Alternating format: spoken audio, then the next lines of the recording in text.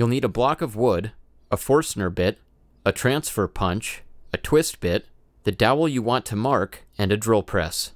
The Forstner bit will be the same diameter as the dowel. The transfer punch will be no greater than half the diameter of the Forstner bit.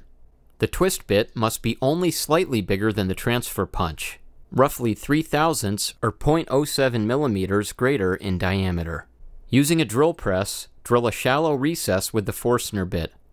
Notice the center mark it leaves in the shallow recess. Now chuck the twist bit into the drill press and drill through the center mark. Use a backer under the wooden block and drill all the way through the other side. Chuck the Forstner bit back into the drill press, line it up dead center over the original shallow recess, then drill down farther.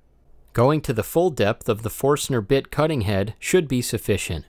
Now load the dowel into one end and the transfer punch into the other.